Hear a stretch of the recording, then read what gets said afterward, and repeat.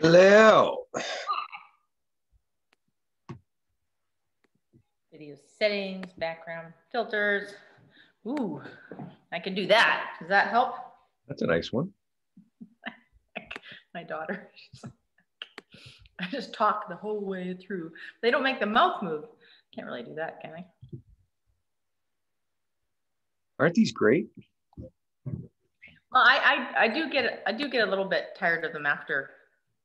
Okay, I have to take off. I have to take off the filter. That's funny. That's funny. Huh? Can't take it off. No, just like, how do I take this fucker? Oh, no, none.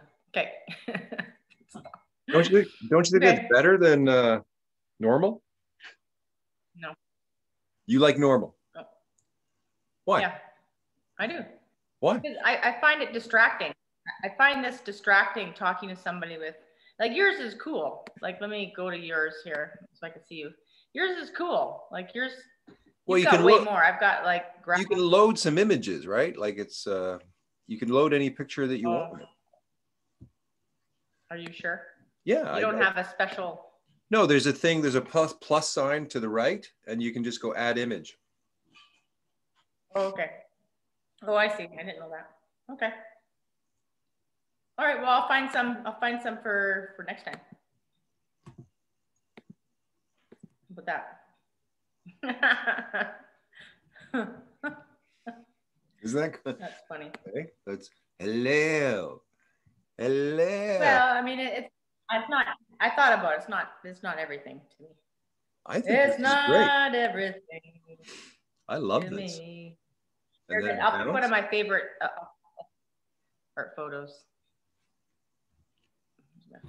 I think this, because I always loved green screen, and I always wanted to do green screen filming, and now you don't even have to worry about it. Like, I just think it's fantastic. Oh. Well, do you have like a better background? Not really. I think, I don't know, like, look at that. Like, that's, I'm amazed at the technology. There you go. Hello. Hello. That's funny. Yeah, it's funny. Actually, speaker, full screen, gallery stuff. Yeah, I guess so. Like, I really want to live here. This is where I live. I think the idea is if I had a different background where it's a solid, yeah, that's funny. If you had a solid background, it probably makes it easier. I have my bookshelf behind. Really. Yeah, okay.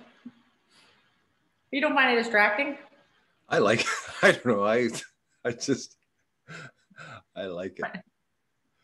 Where's, I think there's, okay. I think, where's this thing? Let me find, there's something that here, like this to me is like the ultimate of, of insanity. It's like, I'm wearing my mask even in my Zoom room. You might be contagious, as particle. I know. So what's happening? I haven't talked to you almost 2 days. Big things? I'm stealing Sarah's licorice. Oh, nice. For Easter, and I'm stealing it. I can see big things are happening for you. Well, I had an epiphany yesterday, which really isn't a big one. It's just I follow John Weiland all the time. He's like a David Data guy. Uh-huh. And he has these 3 calls once a month, which are really awesome. And people ask some just basic relationship questions, and he gives them like some like stuff that you think that you would know, but because you're in your, he was trying to say that we all have our karmic patterns in relationships. And so it's your job is to be aware of the karmic pattern and then see if you can't breathe and sort of do something different than your pattern. That would be how you would change your karmic patterns. Be so aware that you're like, I'm going to choose something different in this moment to shift it. And this lady was saying, I get in this relationship with this guy and my guy, and he gets really crazy. Like he gets like crazy and blah. And he goes, I just started checking out now. I'm just like, I'm checked out. and I'm not attracted to him anymore.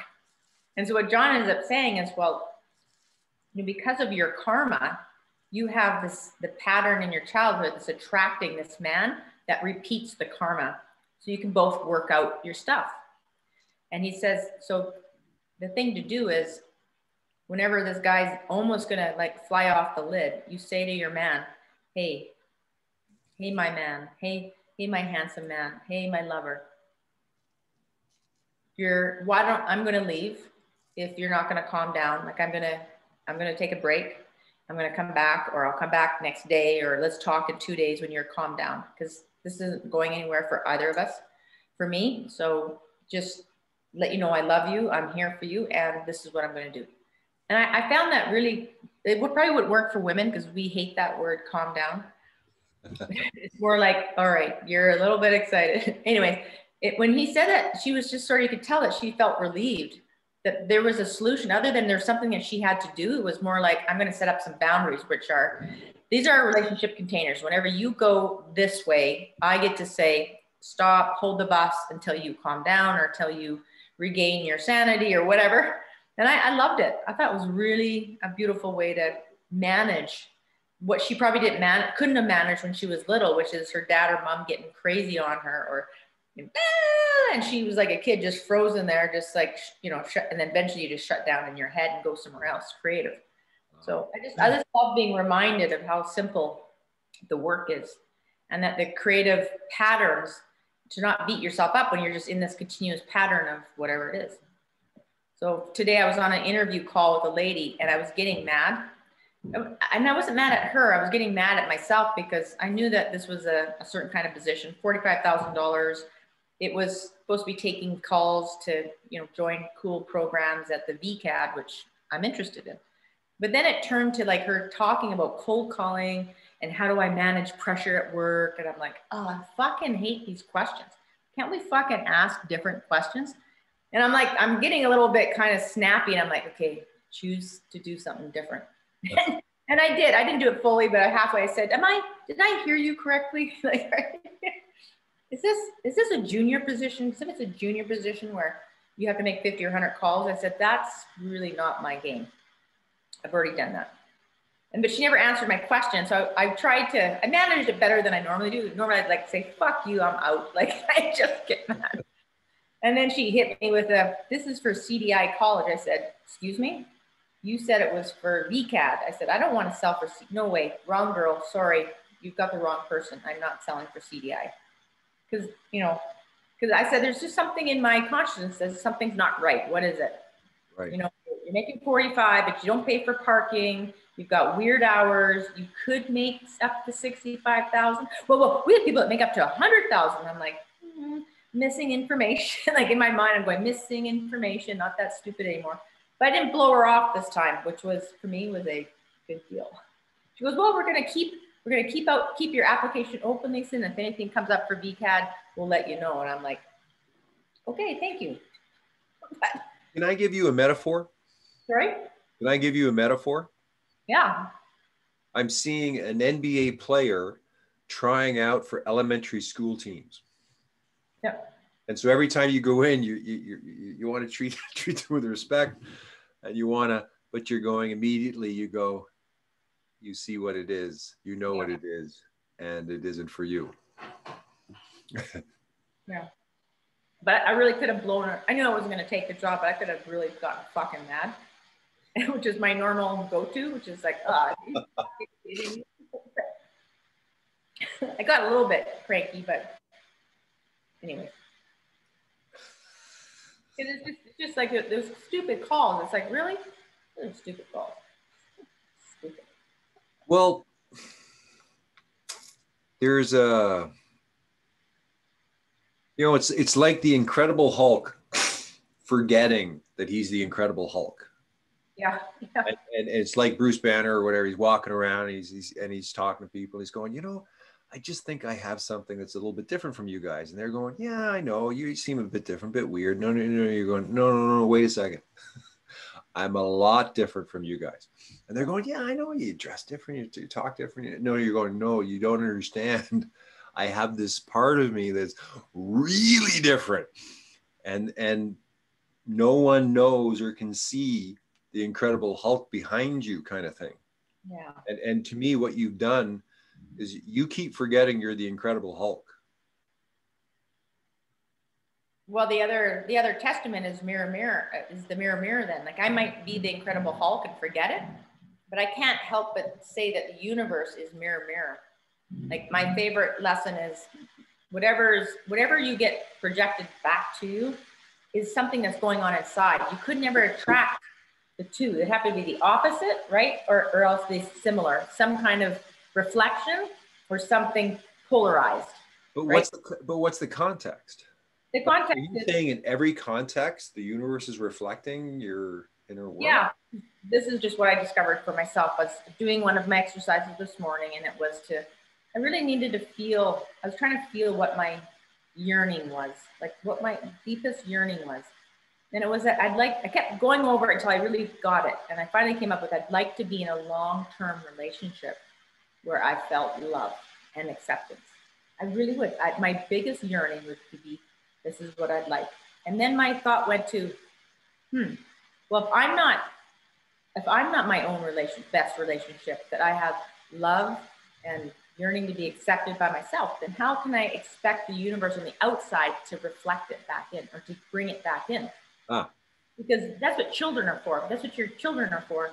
As a parent, you're supposed to love your kids and you just love them unconditionally and you reflect back. That's what Mark has a practice that when you have a baby, the reason why you look at babies and babies look back at you is they don't know who they are yet. They only know who they are by the eyes of the parent reflecting back to them like, hi, oh, you're lovely, you're good. Like it's an actual practice of cooing. That's why they coo. And I thought, well, if you didn't get that as a kid, you would be forever having to learn the karmic pattern of, I love myself, I'm okay and I'm whole, I can make mistakes and I'm still loved. Because that's what came up was underneath that was, if I'm not dressed a certain way, I don't have friends. If I don't have money, I don't have friends. I don't have lovers. Because if I look at my feedback that I get back, the feelings underneath all the crap is like, oh, I wasn't good enough for this guy because I didn't have enough money. Oh, I wasn't good enough for this guy because I didn't do this, because I acted like a 2-year-old, whatever it is. And so for me, that mirror, mirror really is about, if I could really just love myself, Elijah, like really just say, I love you with all your parts and pieces and your messed up stuff and your lovely stuff and your Hulk stuff and that's why I think the superheroes always have the two sides, the Superman, and then also he's somebody else. We always have the two sides. Yeah. So if we can't love both sides, then that's where the disconnect is. And I don't know how to heal that just yet, other than kind of going, it's okay to make mistakes. It's okay to fuck up. It's like, I've never allowed myself to just be okay with making a mistake, of beating my fucking self up so badly. Like, I'm just older now. So now I'm more cognizant of my thoughts. Before it was like, you just go the other way and fuck, it's their fault, right? Like you're still caught in it's fucking their fault.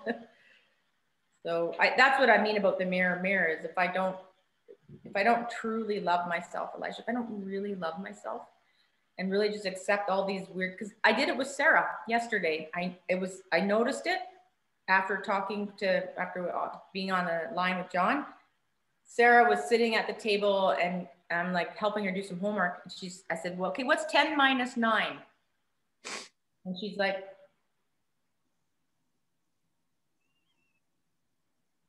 and in my fucking mind, I totally recoiled. I went, are you fucking kidding me? Judgment. The judgment was automatic. It was like, you don't fucking know what 10 minus 9 is? What? Like, it was a judgment. It was a full on body energy. And Sarah, I said, it's like 9, 10, like it's one. She couldn't get it. And that's what I'm talking about, is this automatic reflex when somebody does something wrong in my world, it's to recoil.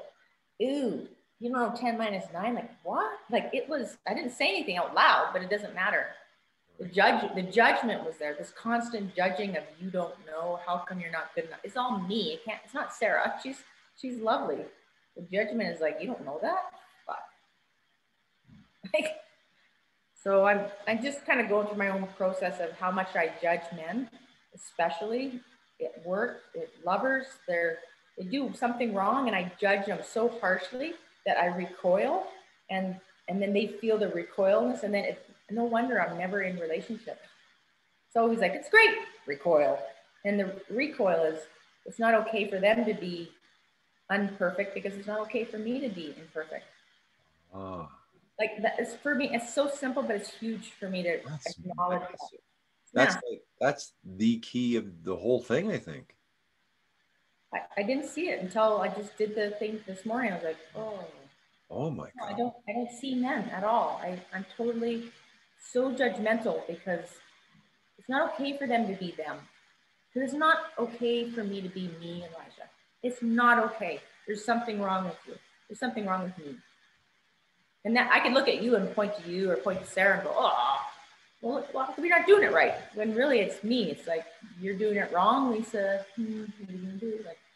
So I know that sounds like, again, it sounds simple, but it's huge. No, I mean, is there a certain gene key that is maybe, or is that, I mean, that's what vibrational pattern. It's for me, it just has to be a vibrational pattern. I'm aware of it now, Elijah, like I think I've always been leading up to this point, which is I look at other people, I judge them for being, especially fat people. I fucking hate fat people. I don't know what it is. I literally have like it's a gluttony. And maybe it's because I was little, we didn't have food. So people that have food, I hate them. Because obviously they're eating and that's why they're overweight, most of them. And so I think it's just that this, like, ew, you're fat and wealthy, or you're fat and you're happy, or whatever it is. There's something there, but all the places that I recoil there's lots. It's never ending. But to me, it's, I mean, you're narrowing in on the fundamental, like there isn't a human being alive that isn't doing what you're doing, right? We're all doing it. We have this mental interpretation that immediately sees and then gives a good or bad, right or wrong, right? It's the dualistic interpretation of reality. And then we were all imprinted as a kid because everyone's doing it to everybody. Blah, blah, blah, blah, blah, blah. Yeah. So I think you're getting back, not back, you're getting to your core wound. Like you're at it. Yeah. That's amazing. I mean, I think that's like, because I think when most people are going external and they're doing what you've been doing is you just keep narrowing down. You are going to the root of what is the cause of what's happening to you. So that's the intensity of your exploration. I mean, you are going to get to the root of what the frick is going on here, man. I mean, I am. Most of us, I think, don't have that type of persistence or courage. I mean, you just have tremendous courage to keep diving back in, to go, okay, it's not done yet. Got to go back in. Because like, to me, when you come out, it's like you're coming out with the full force of your awareness. You got so much freaking awareness now that until you deal with this one, you're like this freaking guy with a machine gun who's everyone's afraid of because they don't want to get near you because they're afraid if they go wrong, you're going to turn their machine gun on. Oh, here you are. Yeah. Especially if you want to have a relationship, well, you have to have one with yourself. So you can't love yourself or accept myself or my faults. It's going to get, it's always easy to project outside yourself. Fucking asshole. Like, look what he did, right? And I've done lots of DeMartini work where that's the whole quantum collapse process is you take their traits, you find where you have them, you find where you've done them to other people, how did it serve you, how did it serve out like you, but it's too fucking long. Like his work for me is always too long. And so I just want to, I think it's catching the awareness. I literally caught Sarah's this like yesterday. I'm like, oops. Oh, there it is. Right. And even my friend said, well, I'd like to see you, Lisa, but I'm getting a vaccine. Are you getting your vaccine? And I'm like, again, I was just like, I'm going to respond differently. I said, no, we're not into vaccines. And then I said, you know me, Brenda, because she's known me since I was 5. She goes, oh, no, I didn't. I didn't know that, or said something like that. I didn't know you were against them, is the word she used. And I could have got triggered and said, oh, this is what the fuck, that's what they're doing, you know, and justified my position. And all I said was, I always know there's both sides, and I'm just choosing to be on this side based on my own research. Everybody's free to choose, right? Which is different for me, Elijah. I would be like, fucking hammer that one in. But if there is both sides to make the quantum, who is right? You don't know the grand scheme. Maybe we fucking need to be blown up. Like, I don't know, like who knows? So who's right? The world has a bigger view than I do. The universe has a way bigger view than I do. So I'll just take my opinion. Thank you very much. And you keep yours, and we're all good. Not right, not wrong, even though there's always a bit of like, right? I need those people. We need those fucking, the bottom of the pyramid. We need all those slaves building that fucking bottom part of the pyramid. Fucking going to work, doing the shit, putting their money in the banking system. Like, we need all of them. You know, if we didn't have them, the whole thing would collapse. I like the CTV. I don't know if you ever look at my Facebook stream, but I have like this huge amount of memes around the COVID and the vaccines, right? I'm just, anytime I find when I pop, pop, pop, pop, pop. And then I go on CTV and I read, I'm like, I'm on the phone. I'm just like, totally addicted to like I lie in bed, get the phone, get the thing, and then for hours I can just like I'm like some walking zombie computer guy who's just seeking anything to confirm my bias that this is fucked. And then you come to CTV and you see all these comments, and this is like my feeding ground of insanity or stupidity. I'm reading all the comments. I can't believe that. I can't believe that. I can't believe that. I can't believe it. But I haven't involved myself in the fight. I just observe and go on and do that.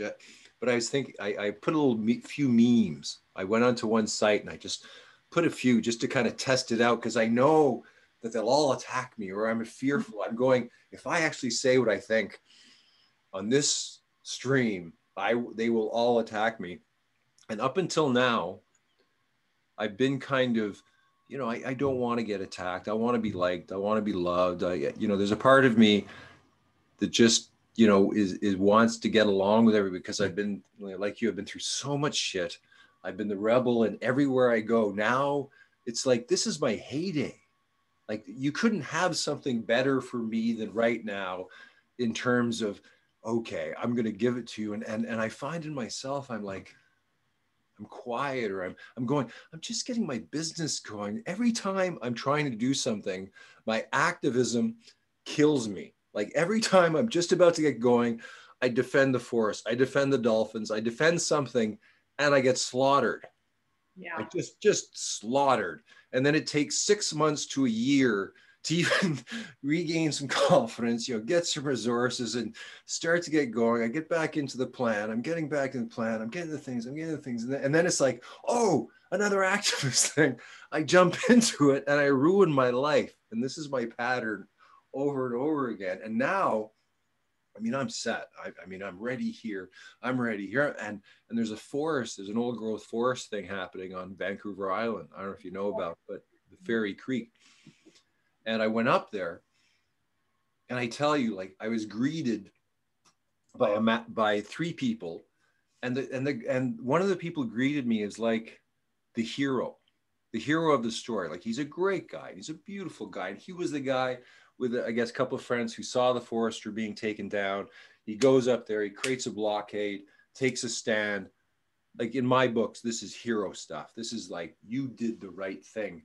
So here's this hero, but with a mask going, and so immediately I'm like, I didn't know that was him, but I was greeted by the mask. They said, okay, we follow COVID protocols, no weapons, and no, it basically was, don't be you here. We can see you, but whatever you are, don't be you here.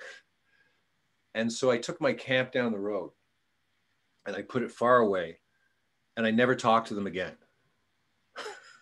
And that created this. I was asked to leave 3 times. Every day they'd come down there to ask us to leave. And I was with Planetary Guardians, right? Planetary Guardians media team. They never asked what we were doing there.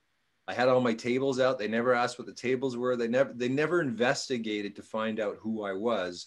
They just saw what they didn't like and went, you know, you guys got to go, which is basically what I've experienced all my life. You know, you got to go. Like, and I think like when you get kicked out so much, when you get thrown out all the time, at some point you just sort of look around, you see the person who's going to kick you out, you see the reason why, and you may create the disturbance and get thrown out. You may walk out, or you may create the fight, but whatever it is, you never sort of walk in expecting to be accepted for yourself, right?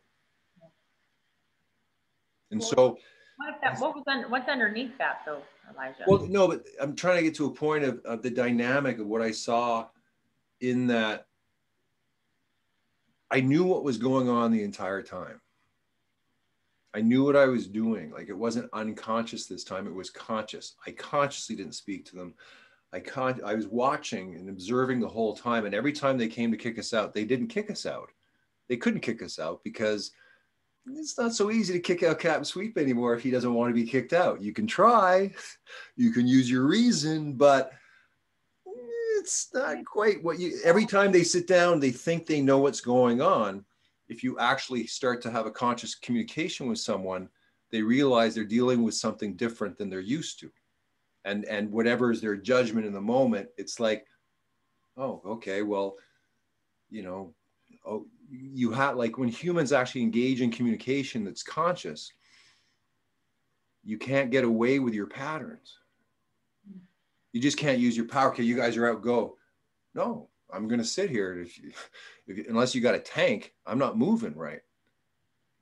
Because you're actually blockading this road. I'm blockading the road too. You know, who's in charge? Are you in charge? Who's, you know, why, you know, you wanted me up here. Don't you want me here? Yeah, we want you here. We want all the, but you're telling me to leave. But I got a camp, but I'm doing media. You brought global in, but I'm media. I'm like, what are you doing here? Who, like,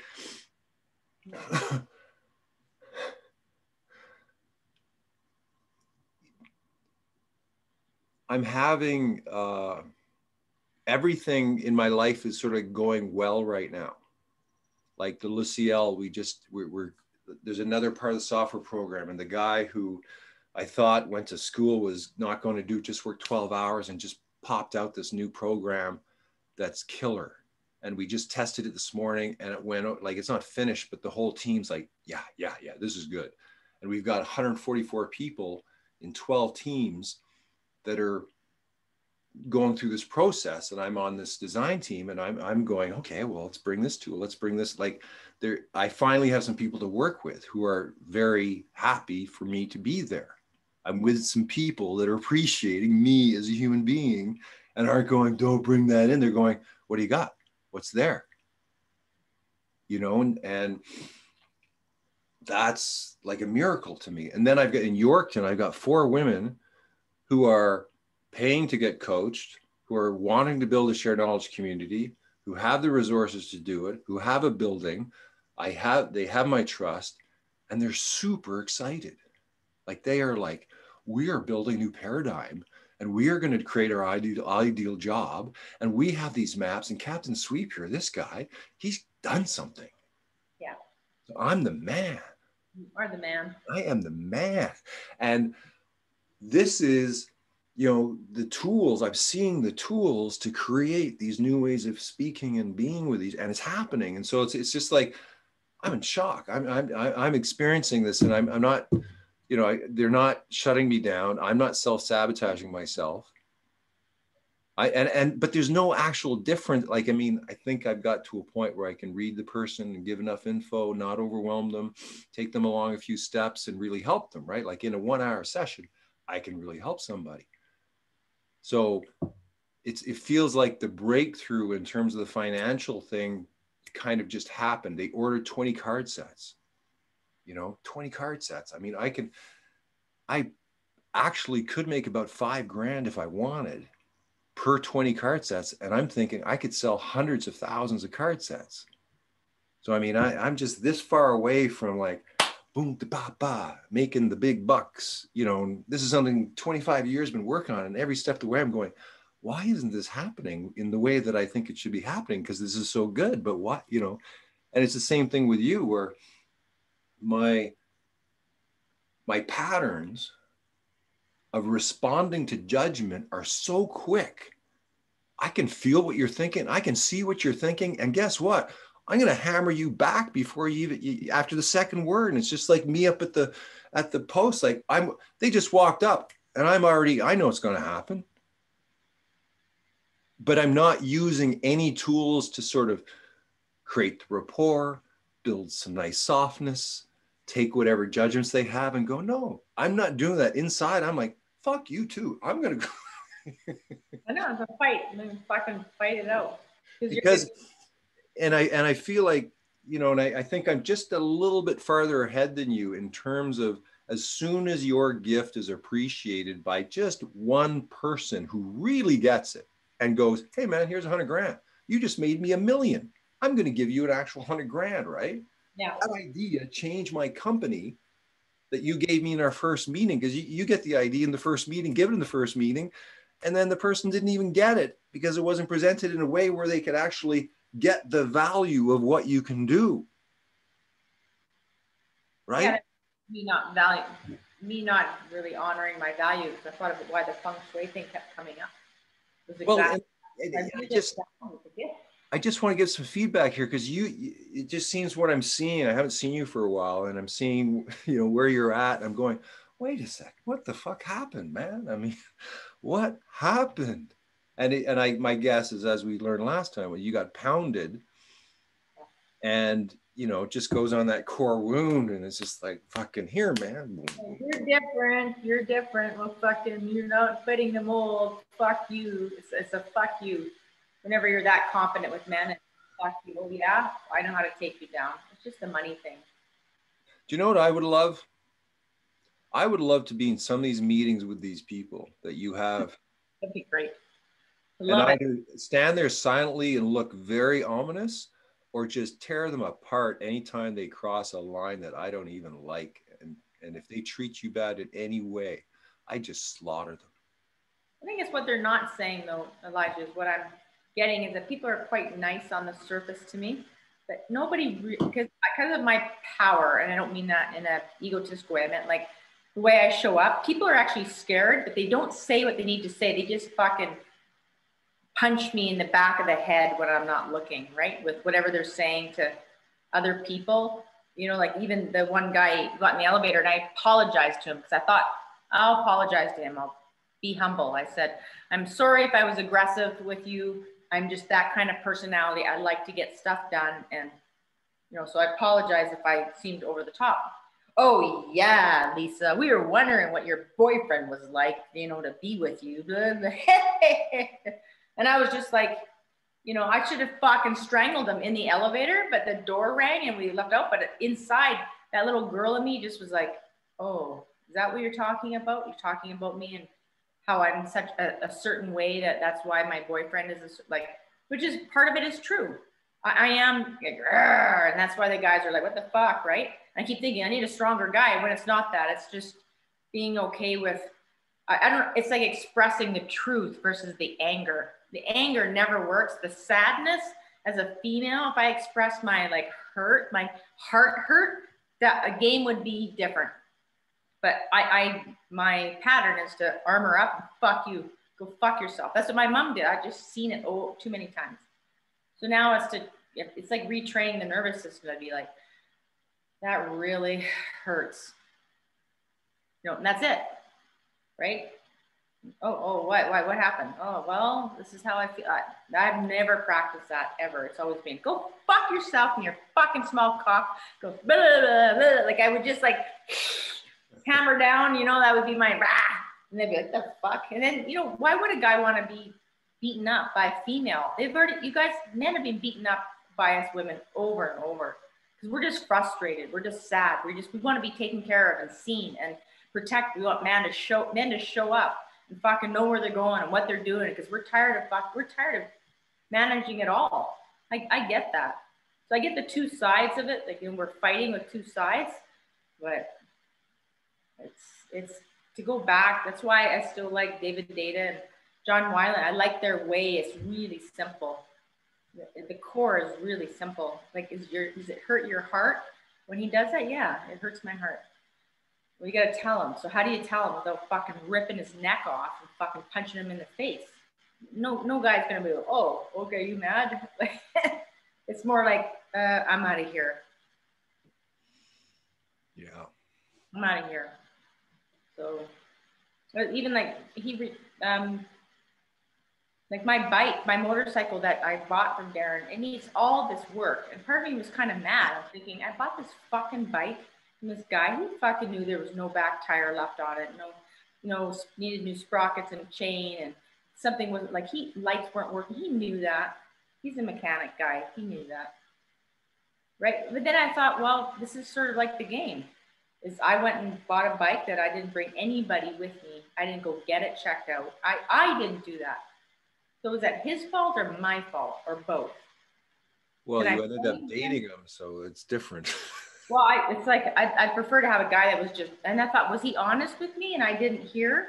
Did he say you'll need a new back tire, new chain, but this is what the bike costs right now. This is what I'm offering it for. You could probably, but he didn't offer that. And I know when I met him, hands in pockets, kind of like little boy, kind of awkward, wasn't sure what to say. That instinct that I had of who he was bang on. It was bang on. But that I went through this karmic journey with him to feel this loneliness and this feeling of being let go. And honestly, like just like being rejected for whatever reason. It's like, that's my wound. It's like you're rejected because you're whatever, you say whatever, you're not doing the right thing, you're not making enough money, you're not like fitting into the mold. Like you're just rejected. You're like a throwaway. Is that my wound? Is it my mom's wound? Yeah, sure, it's all of that. But until I can kind of be okay with that, I have all these awesome gifts and I'm a human being, I can't really be the Hulk because I can't really be with my human beingness at all. And I want to just be like, I just want to be like, hey, I made a mistake and be okay with it. Like really inside, not feel weird. And I want Sarah to be okay, totally okay with not being a mathematician or figuring things out. I don't want her to be like that at all. But she's got like a high performance mother who's like, yeah, these are my gifts. This is what I'm going to do. And it's just, it's so humbling to know your gifts and to know your weaknesses. And somehow your weaknesses overshadow your gifts sometimes. That's all. That's all. Like if I could create a program, like find your weaknesses, if they're overshadowing, then yeah, of course you're not excelling. You can't be positive. I can't be like, yeah, I'm so awesome. It's more like, yeah, I do have weaknesses. This is where they are. I could make somebody a lot of money. What's going on with your course? Like, when was the last time that you did a course? I did my course last month, and I did it at my house. And you know what I realized, Elijah, I like doing it. Like it was fun. It's fun to watch. But again, the mirror was there that people just aren't willing to pay for it. It's really cool shit that you could see something for yourself about your pattern. But what it is I don't think people are actually aware of their awareness. They're not sure what they're seeing. Like it's almost like it's too deep. Like there's something that people weren't willing to pay for it. And so I ended up having a bunch of my friends come just because I said I would do it. And I did it and it was fun. It was great. But it was like, I'd make more money doing feng shui because people somehow seem to relate their environments and money to feng shui, but not getting like a life pattern. Somehow I don't know if that's my bag. I've done 5 of them now and I've done some even one-on-ones, and maybe it's my inner thing that's like, I'm not like honoring that I have this gift to show somebody something deep, but it's like people just don't want to pay for it. Like they don't honor the fucking, it should be life altering. For me, they're life altering when I get to see those patterns in people, like how they are with how they feel. Like it's awesome.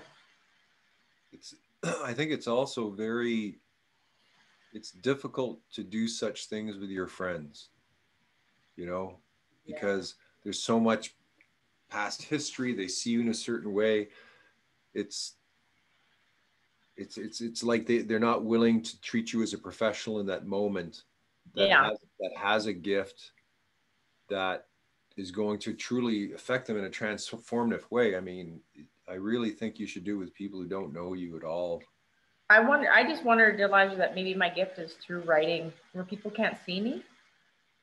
And like, I don't mean that like part of it is the wound, but the other part is when people can't see me and they can't like, hey, she's like that or whatever. It's like they might hear my message. I just wondered about that. If somehow writing and a book and an ebook was be better landed with people than my energy or my what. Well, I think right now, I mean, you're in a rock bottom, low confidence place. Mm-hmm. And I don't think your interpretation really is valid, even though it may.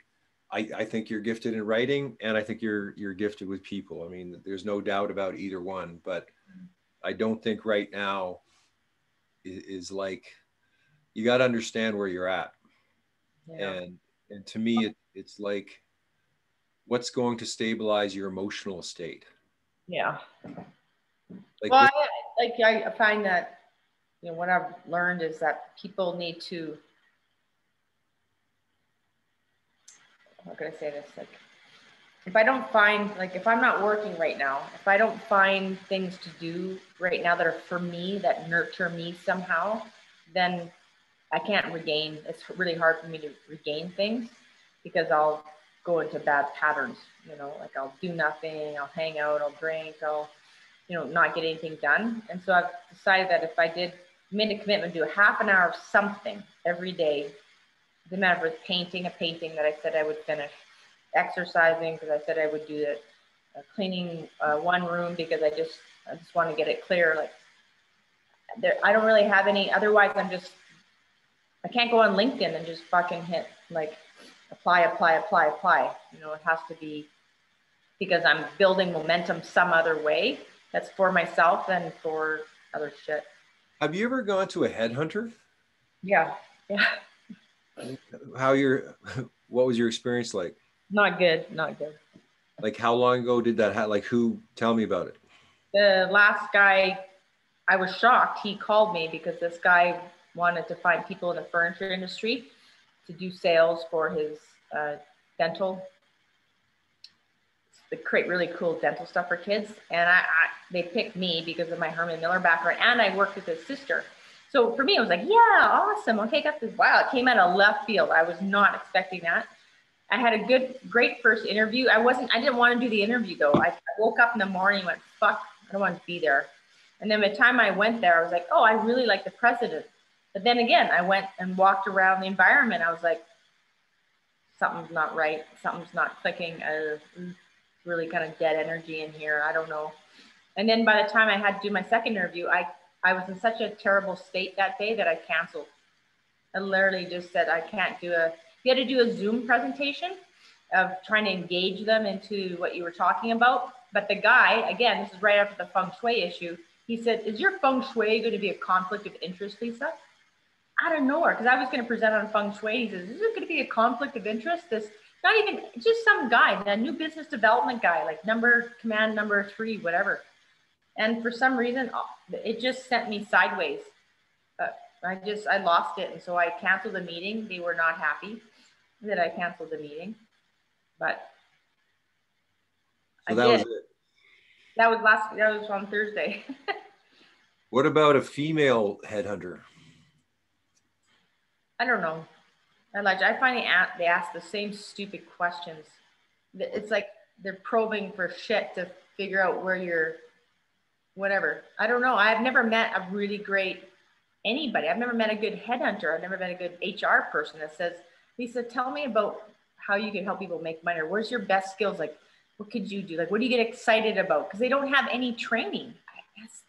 That's just been my experience. I've had a couple of headhunters and not gotten anything from anybody because they don't want people that quit jobs. I'll tell them everything in the interview. That's the problem. Right? They're like, oh, how about this? How about this? How about this? well, I could stand this guy and we didn't get along and la, like it's like that. You're honest. I'm too honest. I just get in there and I basically talk myself out of a job. You know, I'm better off not doing, like, my friends, asking my friends or people that know me honestly to, like, it was my friend Joseph says, you don't want to do that interview, like, forget that. You're not going to sit at a desk and cold call people, because you need to be with other people live and do new home sales. Is that it would work in your favor. But again, I'm not like anybody's reaching out and, you know, voting me right now. Is there a lot of new home sales in Calgary? Yeah. Would you want to do that? Yeah, I would if the pay was good, like if the compensation was great, because I don't have any problem selling people on my excitement, like my excitement for environments and light, and like I sell it. It's so easy to sell it. People just like being around you because you like space. It's different. Is your car working? Yeah. Why don't you go drive around some development areas that have new homes in them? Yeah, I could do some. And just go on a walkabout, like just drive around. And I mean, to me, when I was in the painting business, right? I mean, everything was done on site. Yeah. And, you know, if you wanted a painting job, go on the site, talk to the person. You want to find, you know, whatever it is, it's not like everything is with the person in the moment. And if you come across good, they like you, right? And it shows initiative. Yeah, I could do that. I find some areas that I like to work in and see what they're doing and do that. But wait, I got to ask you, like, what's something rocked you hard? Like, was it the breakup? Was it the him being with another woman? Was it the bike? Like, was there something in there that just threw you for a whirl? It's usually when I pan things back, it's the breakup. I really have a hard time with, like, I just have a hard time with rejection. I have a hard time with, because it feels like it's about me versus it just being that he just maybe wanted somebody who was, you know, easygoing, or maybe he wanted somebody that, whatever. I don't know what it is, because we had such a great connection up to that point. So part of my brain can't figure out what I did wrong or what happened or why he didn't fight for me or why he didn't say, hey, Lisa, you just misinterpreted something. It's not what happened. This is what actually happened. But he didn't even bother to do that, which made me feel like I wasn't important.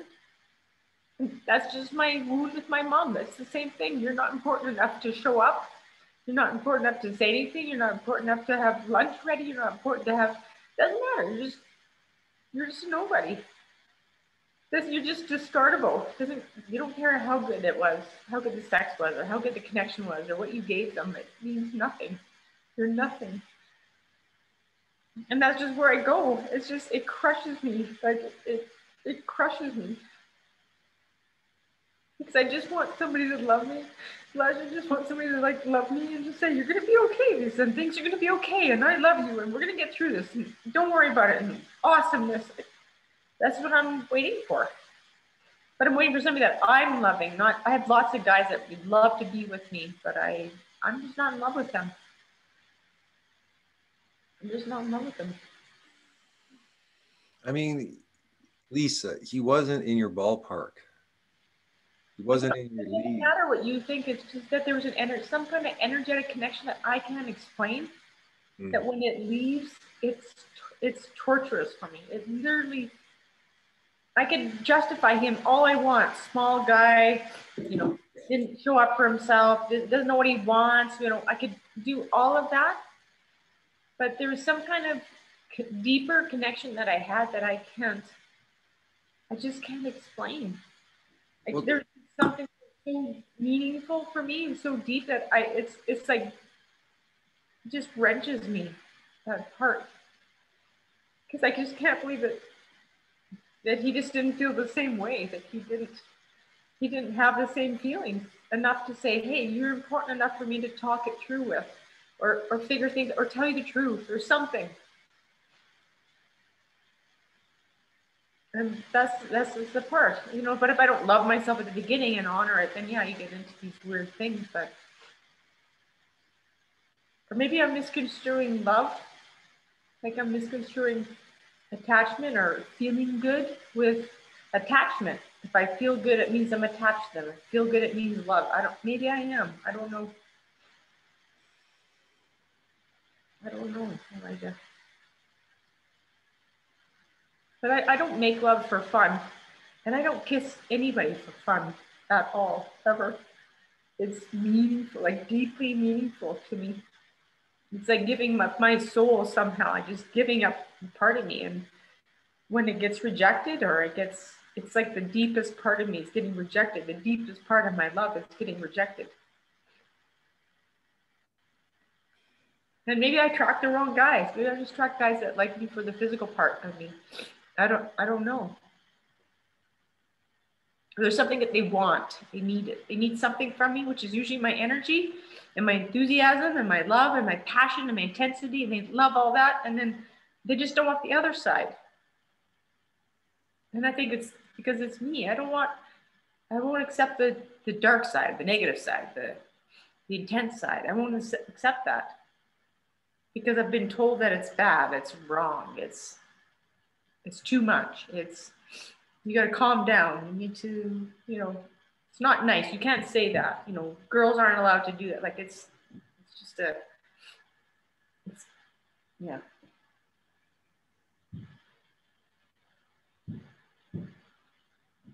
Yeah. Because it seemed like you broke up with him before and you weren't so affected. And then you kind of went back again. And then it seems like you're a lot more affected. Because I was, in my mind, we broke up and I thought, okay, he doesn't want attachment. You know what? I thought to myself, what's nice is we get together, we have dinner, he takes me out, he brings me flowers, we have a nice time, we have great sex, spend a day and a half together, and it filled me up. When I was like in work, I was so stressed, Elijah, so stressed. And so it sort of like it gave me something back. Like I felt like, oh, somebody he would dote on me and hang out and bring me coffee in bed. Like he just served me the whole time I was there, which was nice for me. I didn't do anything. And he always complimented me, how beautiful I was, how sexy I was, how like everything was a compliment and an awesome. Like it was amazing. And so I was like, okay, this is good. I get that he doesn't want to marry me. He doesn't want to, okay, I get that. And then all of a sudden when we were supposed to get together, we had a great Tuesday at my work. We actually had a great Tuesday. It was awesome. And I said some really cool things to him that I maybe scared him away, which was, I see that you don't want any constraints on you. I see how hard it is to have any kind of pressures or any kind of strengths to do anything. And I said, I understand that now, and I'm not doing that. I'm just saying I'm enjoying the time that we have. And he was taken back, oh my, Lisa, that's the nicest thing you've ever said to me. And even said it was the most we connected, it was awesome on Tuesday. But by Friday, I sensed something was up at night, and I was like, hey, how you doing? He was good. I'm so drunk. I'm at so-and-so's. And I was thinking, okay, so am I, whatever. And then the next day I was like, yep, something's up. And I drove to his house, and that's when I saw the girl's car, and he wasn't supposed to be home yet. And so my interpretation of it was, you lied to me, you did something, and I didn't even give him a chance. So I just went, I can't keep doing this, because I sensed that something's incongruent, but you don't have the balls to just say, well, by the way, I'm home now. I'm actually, he said he's at so-and-so's house. And I'm thinking, I don't know who these people are. He could have been anywhere, I guess, but I made an interpretation. And then when I said the next day, where are you? He says, oh, sorry, I came home early. I really pressed through to get home. And I'm like, press through? You were in fucking Saskatchewan. How do you press through? And then I was at his house by 10 o'clock. Like, what's your fucking press through for? So I made an assumptions about, but the truth is that there was something incongruent, and he just could never tell me. And that's what bothered me. I wanted to be like, Lisa, I needed to have a meeting, blah, blah, blah, blah, blah, but he didn't. And she was there for 4 hours, because I went back at 2 o'clock and she was still there. So you think they were fooling around kind of thing? Well, I just know Darren. He really is a sex addict. And why was she there at 10 in the morning, and he drove home to have this meeting with somebody? And why was she there for 4 hours. She could have been there at 8 for all I know. So it didn't make sense to me. And then when he said, Lisa, it's not what you think. She's just a friend of mine, like you, like Joe is to you. And I thought, and then that was it. And then I just cut it off because I just, in my mind, I can't handle that. The incongruency of I know there's something wrong, but nobody's ever going to fucking tell me the truth. They're never going to be bold enough to tell me the truth. They're never going to have the courage to say, hey, Lisa, this is what happened. And then that's where I fall down, is instead of just saying, hey, they're allowed to be scared or make mistakes or need to come home for a meeting or like somebody because they were going to give them money for a business. Like, how do I know? I don't know the real story. But that he didn't fight for me really hurt me too. I didn't say anything after that. I just checked out. How long ago was that? It's like a couple Thursdays ago, like three Thursdays ago. So it's still pretty raw. Yeah. So could have I said, yeah, what happened? Okay, blah, blah, but I didn't. I just went like, I just don't want to be hoodwinked. I don't want there to be a, I'm actually, sorry, I am it. Because he said he was going to be back in Calgary Saturday or Sunday and we'd get together Sunday. And I'm thinking, if you're back Friday, but he already knows his plans. Like he's a planner. He's not oh, well, this doesn't work. So in my mind, I have a hard time with something's incongruent. You're not telling the truth. It doesn't matter if you're innocent or not. I don't know what to do about that. And then I check out. I mean, I don't know any girl that needs to be at anybody's house on Saturday from 10 until 2. I just don't. I don't care if they're friends or not. It's a long time to hang out. But at the same time, I didn't stick around and ask.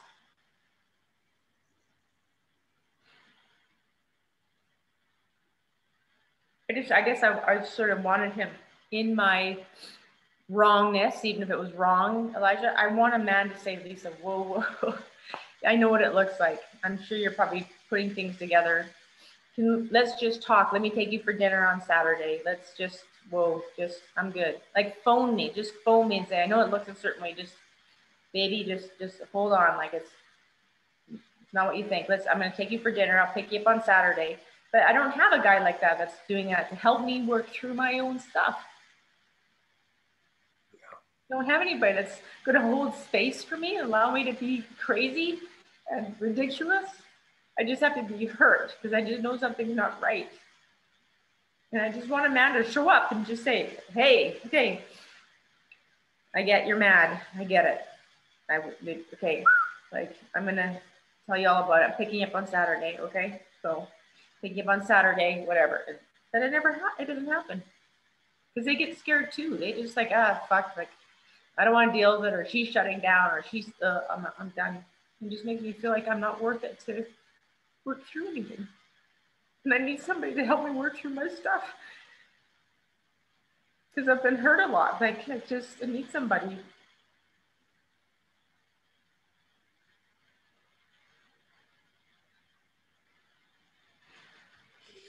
I just need you to hold space for me so that I can be my goofy, crazy self. And then I know that you love me, and I know that I love you, then it's going to be okay. Because nobody's kicking me out. Nobody's telling me to leave. Nobody's not saying anything. Nobody's being quiet or not telling me the truth.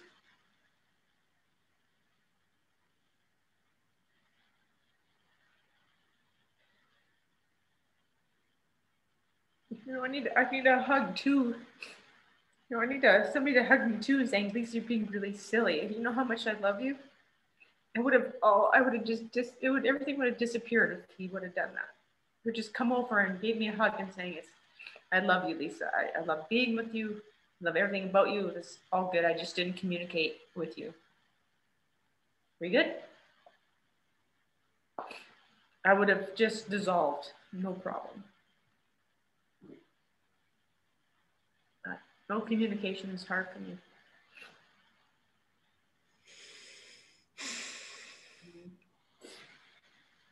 He returned my dress yesterday because I had 2 dresses. He says, no, it's not here. I said, sure. I know my dress is over there, Darren. He says, nope, it's not over here. So he finally found it. But all he said was, hey, you were right. I found your dress. I'm going to drop it off at your house. Like, even that hurts. It's not like, hey, Lisa, I found your dress. It was a great night that we had. I remember, blah, blah, blah. I really miss you. I hope you're doing well. And, but he doesn't. It's just always, hey, I found your dress. I'm going to drop it off. Like, it's no big deal. Like, he's not feeling anything. Like, no big deal. Well, I did the same thing too, didn't I? Yeah. Yeah. Because I shared my truth and I got kicked in the head for it. Well, do you know, I'll tell you what happened on my end. I think a few times we've had our sort of big core wounds hitting each other at the exact same time. Yeah. Yeah. And so I think at that point, I think it was just when you wrote the sentence, I have no interest in your work. Yeah. It was just like, that is the core of my greatest wounding with everyone that I love. Yeah. And the reason why I pushed everyone away, and the reason why probably, you know, I don't have a rich life with I've got a lot of people I love that I'm not in rapport with, and I've broken off with, and I've shut the door on so many people, so many times. I got rid of thousands of people twice from my Facebook.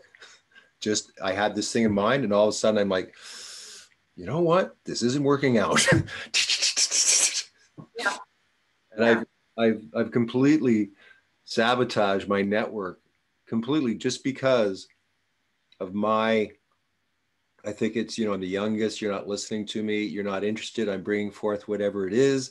And all I want you to do is go, hey, what is it? Or what are you working on? I remember this one time, my sister's place, and I'd worked all day on this map, and it was the beginning of the inflow matrix. It was like the first time I drew the 4 levels out, and the first time, and it was like I was proud. Like, it's not often, like so often in school, right? I never tried hard. I've never tried hard for anything in school.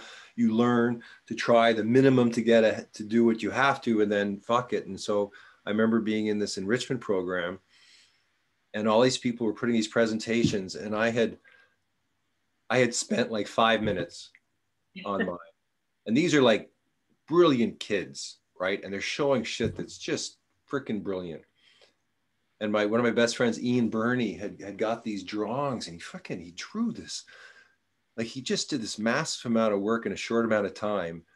And it blew me away with the work he did. And you know what I did?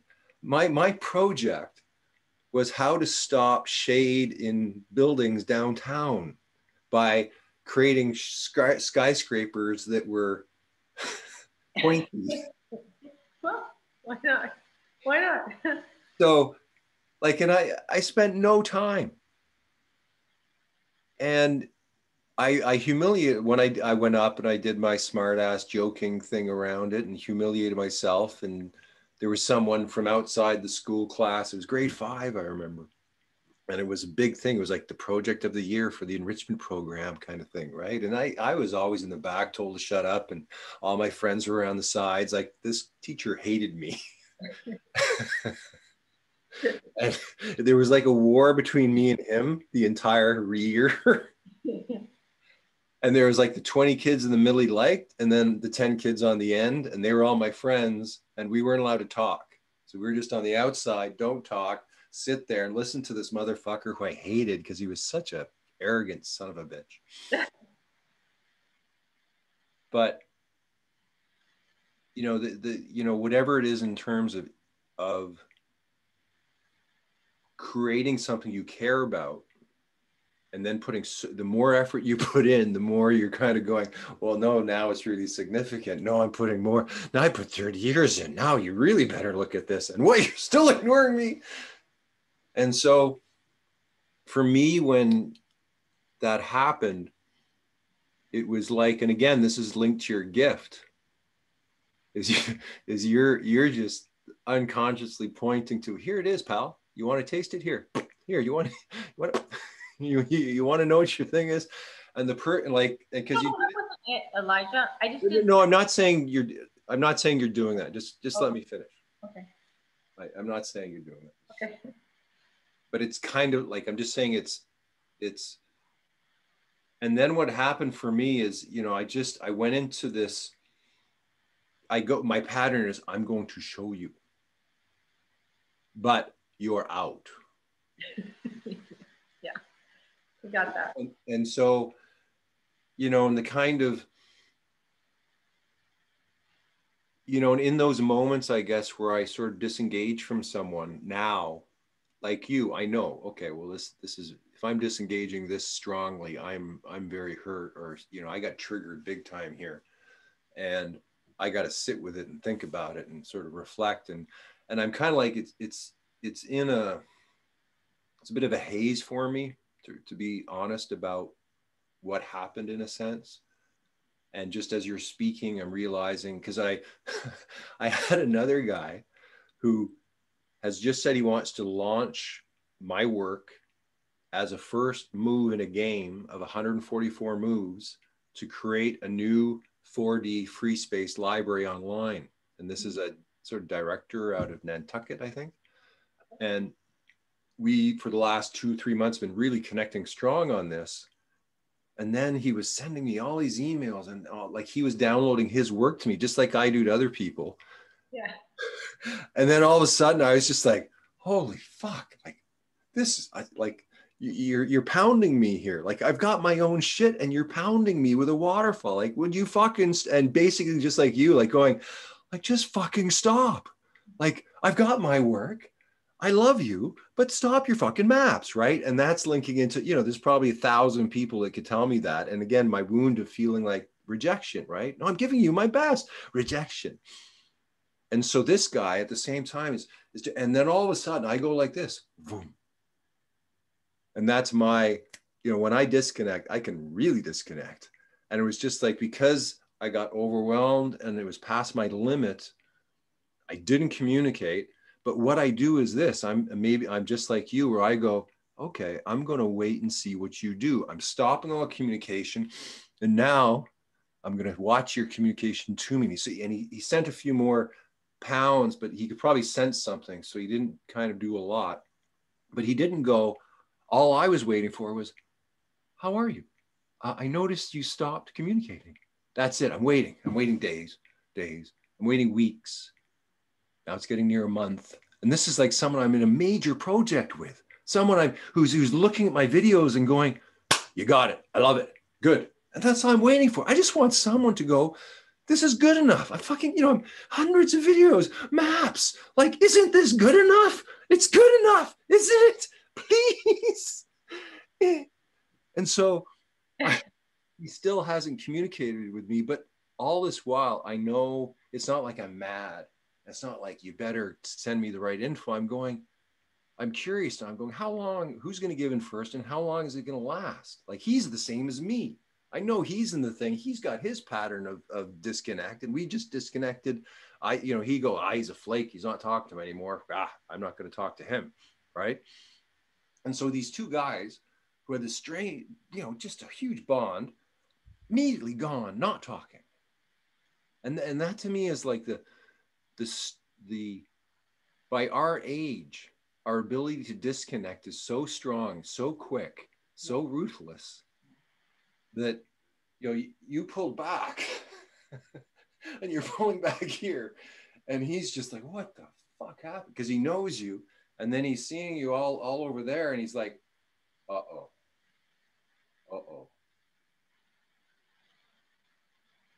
And so whatever, he's probably like in his pattern of, okay, leave mom alone. She's mad. Well, that, and, you know, that's his marriage was to an angry wife, criticizing him, not allowing him to do what he wanted. Same thing with his father and his mother. Like, and so he just wants to do what he wants to do, and he doesn't want to have to tell anybody any different or put up with it, because it's just, but when relationships aren't worth it, they're just not worth it. I think that's the truth. Like your and I relationship's worth enough to me that to take a break and then you say, hey, you want to talk? Yeah, okay. Yeah, I'm going to talk with you. But, and with Darren, if he said, Lisa, can we talk about things? I'd be, yeah, we could talk about things. But most people, they just disappear. It doesn't mean anything. But I try to like John's work into just karma, attracting karma for working out patterns. You and I think have enough love for each other, Elijah, that you could say my wound is when you said that hurt, which I could see that hurt. And it's not, I like you for you, but I don't want to be like part of your working tribe. I just want to be with you for you. I'll listen and be a part of you exploring and that, but I don't want to be a part of the working world. It's like me being part of Darren's fucking furniture world. I hated it. He'd tell me all about his furniture world and his contract and who did what. And I'd be like, I don't care. I'm not interested in the furniture world. It's how you make your money. I get it. I'm not interested. Well, and I guess sometimes, I mean, in my own mind, I have imagined, let's say you and me on stage. Yeah. I have, you know, heard sometimes from you ideas of working together. Yeah. So, and me, I mean, I'm seeing it, man. I'm gonna need hundreds of thousands of people. I mean, I am at the core of this huge, massive thing that's about to happen, that's coming through me. And so I look to everyone that I know at some point and go, I mean, if I could give you a job paying $100,000 a year tomorrow, yeah, you'd probably be talking, right? Like you probably go, well, oh, okay. What are you doing? What are we doing? What's the plan? What do I got to do? Oh, you mean just kind of hang out, talk on a stage, and okay, I'm in. I mean, I'm saying like when I offer what I'm going to offer to the people I know, yeah, you're one of them, you're going to say yes. Everyone's going to say yes because it's so fucking good. Like, I mean, I've been saying that to you. I know people don't believe because my own, again, I'm like the homeless guy walking down the street saying, I'm going to change the world's economic system and completely believing it. But actually, I've got proof that no one knows or sees because I actually was in the coffee shop for the last 25 years mapping the whole fucking thing out, right? But what they see is the homeless guy walking down the street, walking with my little, hey, man, you know, got my speaker, got some LSD, and I'm going to have some fun. But this morning, you know, I'm talking with 14 of the most loving, beautiful, smart people I've met as a team who have been together for 2 years, who have, you know, 12 teams of 12 teams that are about to change the world, filled with people that want to change the world. Like I want to be around people who want to change the world. I don't want to be around fucking people who don't give a flying fuck about fucking everything except what they want, you know? So to me, you're just in the wrong place with the wrong people, you know? You get to the right place, the right people, and you're going to be like a fucking eagle soaring. You've been playing with the crows, and the eagles are going, hello down there. You know, and it's going to happen. Like now I'm at the point of, because I'm usually waiting for the self-sabotage or the outside sabotage to come in and take this out, right? Like I've never got this far. Like this is usually I'm taken out by now. And I was almost taken out because Nova went back to school. And so the only programmer I had who's building this shit can't work anymore. So it's like, oh, fuck, I'm fucked again, right? Yeah. But this man, Mr. Sterling, get it done. He's going to school. He's in the LCL program. He launched a game that I'm playing that is freaking phenomenal that he built by himself. And he just spent the last 12 hours making this chat room ready. You know, like for nothing. Yeah. Because we're working together on this project. Because he's so inspired by it that he's saying, fuck it, man, I'm going to fucking build this shit, right? That's who I want to be around, fucking maniacs who will work for nothing for days to do something because they want to. That's what I'm like. If I want to do something, I'll fucking do it. I'll build a prototype, not paid because I can do that. That's the level of creativity I'm at. Sorry, getting excited. That's good. No, it's awesome, man. Like, yeah. And again, it's kind of like, you know, I'm sort of going, oh fuck, okay, wait a second here, because we had our time apart, and you were working, and we were spending, you know, I had that weekly connection with you, and then you know, and I was always gauging your emotional level. I could see when you're up, see when you're down, see when you're in between, see when you got the thing, and going, okay, well, this is her groove. That's not her groove. And this is okay. So I'm gauging, seeing it. Then I can see in your eyes, it's like you can see in mine, you know, how much sadness is there and how much anger and how much, and, you know, you're almost like the first person who said to me, you know, I see your sadness. And it's just like once, you know, you're filled with grief, you know, you just had the shittiest 6 months of your life and no one even notices. That's the worst part. No one even gives a flying fuck, you know, and meanwhile, I'm trying to help people and I'm actually helping people, or I'm actually going out of my way without being paid to assist these people that I know that don't really seem to, again, care or understand anything about my own emotional state. It's like, what the fuck am I doing? And it's like, I read these spiritual books and I'm going, okay, I'm trying to be spiritual. I want to be spiritual. I got to be like the dude. I got to be the man who does it. I got to be the man who fucking does it. Oh shit. You know, my whole fucking world is a chaotic mess. But along the way, no matter what chaos I'm in, I'm always working. I'm always getting progress. So whenever I come back to it, it's just like now I can look around and I can like pull out the 3D time translator, you know, little prototype. I love it. Go, you know, fuck man. If I ever showed anybody what I really got, you know, give me, you know, 100 people in a presentation, give me 2 hours, give me all my tools, and let me just show you. Let me just show you what I've done. Because believe me, I show a little bit to people now and they're like, huh? These 4 ladies in Yorkton, they're like super psyched because they're, you know, it takes a while to get it. Like Lori, I've been working with 10 years. She did a value system like 10 years ago, ran her whole company on one fucking map, no training. And she's like, she was in front of 300 people who are all like agents in some financial word. She went, here's my value system, right? Here's what I work by. Here's what I love. I'm not mocking her, you know, I have the greatest respect for her, but I just mean this one map, which we barely did anything with, had a huge impact on her. And I've seen this with people that, you know, you never know, right? Like all the stuff that you've done with people, no one is telling you, Lisa, you changed my life through that conversation. Lisa, you changed my life because you were pissed off at me and called me on my shit when no one called me on my shit. And I'll bet you there's like 100 people that you called them on their shit. They've never told you, they never admit to anybody.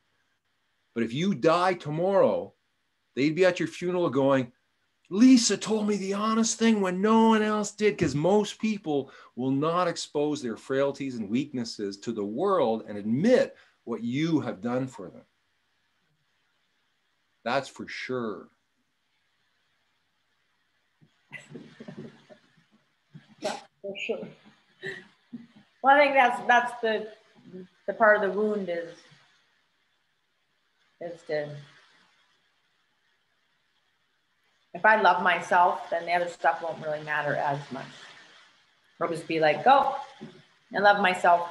I love myself. I deserve more respect or congruency, but it won't hurt like it hurts. It'll just be like, that hurts. And I deserve more respect or more contact or whatever. I think that's what it'll feel like. Instead of being wounded like it was, I'm the little girl. It'll just be like, yeah, that hurts. I really liked him. But I deserve more. I really like myself. What would it be like to have that actually? Like, I really like myself. Is there anything that I could say that could assist your emotional state? Because I would like you to regain your happiness and your inner joy. What can I say? What can I do? Is there anything I can do? I can make you promo video. If all the things that I could do, Yeah. Is there anything I could do for you that would assist you to get you where you want to go? You've known me for long enough, Elijah, that you could tell me who I am. And I mean that from a core, knowing somebody's core, knowing my, and I won't mean like, oh, you're this or that, just like, because sometimes we just forget who we are, right? Because we don't see ourselves. People just look at us and they say, oh, it's like if I was you, I'd use your height as your strength, because there's nothing like physical presence. You were given a body by God to be a physical presence, to stand up and say your truth, because it has more impact than a small little Joe Pesci saying this stuff. Like that's just a gift that I see. But if you're gonna, for me, if you're gonna dress up in garb and stuff, people are gonna, ooh, who's that guy, man? That's scary. He's already tall. That's scary. But when I've seen you on talk shows, when you're just you, I'm so proud of you. Like, and I don't mean proud. I hate the word proud, actually. I just, there's some grace about you as a man, and as a man with wisdom, that when you talk to everybody and you say your truth and you're just you, I fall in love with you all over again. Like, it's just you. And it's so powerful because it's from your heart. It's authentic. There's nothing going on. It's just you. And I think there's nothing more powerful than a man that can stand in his own whatever. And because you're so tall, it adds. It's like an advantage. It's such an advantage. And now that you're older, you know, you have your wisdom and your refuge. I like it. And you sit there and like, you get your who I am. Like, it's awesome. Okay, I know what I'm going to do. After we're finished here, I'm going to do a video testimonial for you to advocate for your, you know, tell people what I think about you and why I think you should be used and how you should be used. Okay, that's good. I'll put it maybe on my LinkedIn profile on my Telos Wellness. Here's a testimonial, because those things, people actually read those or watch those. Yeah, or like even send it through your whole network. I'm gonna set you up. I made you a video before that I thought was the key video, but this time I'll make you another video that is going to be the key video. This video is going to make you $250,000 in the next year. If it does, I'll share half more than I ever made. Nope. I mean, gifts are fine. I know you're generous, and I don't. That's relevant to me. I want your address, so I want to send you a card. I love writing cards every once in a while, and so I need you type your address for me in your thing. I like that because I like writing cards. Okay. Okay. Okay. Okay. Well, I can see you're feeling a little bit better. Yeah, a little bit better. I'm just tired. Like, it's just been emotionally, it's been draining the last 3 weeks. So I'm getting there. Like, I have moments where I'm like doing shit and doing great, but I have one more call about a shred grant for doing cool stuff in the world. And I don't know much about it, but if they get you a grant, they just take a percentage of it. It's called a shred. I don't know if you ever heard of it. Okay. I go pick up my daughter and all is well. Okay. Because I'm seeing a sort of a new type of, like, to me, again, like, it's teamwork, and it's like the team needs to support the members of the team, and everyone needs to help everyone get their basic dollar per hour first, get that out of the way. And then once that's out of the way, then you can work on larger projects where you're getting percentages of products and you're getting your revenue streams through larger, you know, percentages, so to speak. But I think in the beginning, right, you got to start out for dollar per hour, help them get their dollar per hour coaching or facilitating what they're doing, and then go to the bigger things. And so again, like, I feel like this creative stream of like energy is just like well, I get closer every time you and I chat, or life goes on, or there's hiccups, is that I realize that I am good at space, and I'm good at helping people recreate their space, because it comes naturally to me. I don't have to think anything about it, and it gets me excited and I have lots of ideas. So I know that I just have to keep pushing in that direction, but maybe it's not a feng shui title. Maybe it's like a space alignment space. There's different, something about the resonance of the language.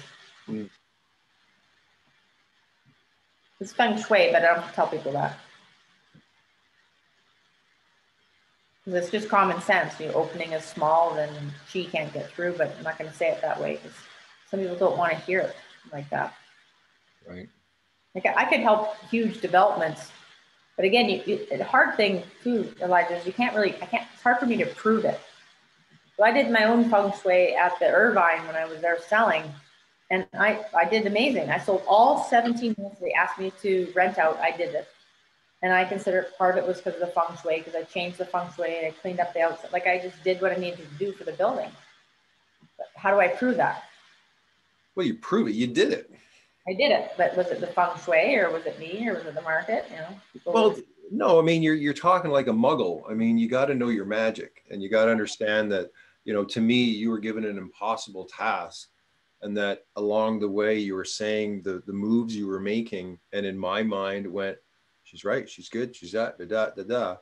And so it's again, you're getting your feedback for relevance again from people that have no ability to even understand what you're talking about. And so, you know, it's again like millionaires don't use astrologers, billionaires use astrologers. And it's just like the billionaire has the acumen to choose the right person, so they get the right timing. So when they do something, it's massive rather than okay, because they're listening to the expertise. And you are one of those expertises that the real rich people, if they listen to you, because they don't get access to people like you, right? They don't get access to that type of honesty about themselves, how they're fucking up. You know, most people are fucking up because they're fucking up, right? And if they're in a position of power, they get away with it because they're the boss. But it doesn't mean that they don't fuck up, doesn't mean they don't feel bad, doesn't mean they don't have that core wound like you have it. So, I mean, to me, you're like a top level muse, like high end, that is like zippity zap. When you're honored, that's when your true magic comes out. I mean, this is what you're doing with just little bits and pieces. But I mean, when you're honored, ay, ay, ay. Anyway, I'm going to make you a video. You can see what that is. Awesome. Thank you. I'm glad we're back to our weekly chats. I have missed you dearly and realized that I need our chats on a weekly basis to give me relevance and meaning too. So I didn't do that well without you. That's for sure. I know it was long, wasn't it? It was like 4 months, 3.5 months of 4 months of. Like, and, you know, to me, I just want to say something in turn, like, just like me, I want people to look at me and go, you know, fuck, man, Elijah, he's worth it, or his time is worthy. And so to me, I want to go, like, you get a job, nothing is as important as our chat. Yeah. Nothing, you know, it can, other things can revolve around, but if I'm lowered because of that, nah, I'm top of the line. I'm highest value. Yeah, yeah, that's right. Feeding my family is top of the line, unfortunately, but I dearly love you. But that doesn't mean that we can't make provisions for other times, right? Like you just make another time that works, right? Yeah. And you stick to it. There's no excuses. Yeah. Yeah. I mean, no matter, I'm still in the habit of always testing. I'm always everybody all the time. Well, we're good. We're good together. Like peas and carrots. Uh-huh. All right, I'm gonna get on my next call. So I love you dearly, Elijah. I know, so nice seeing you, and thanks for holding space for me, that masculine container, so that I could just cry and do what I need to do to just let out my rawness, raw emotions. So thank you deeply for that. Most welcome. Aho. Oh, ho.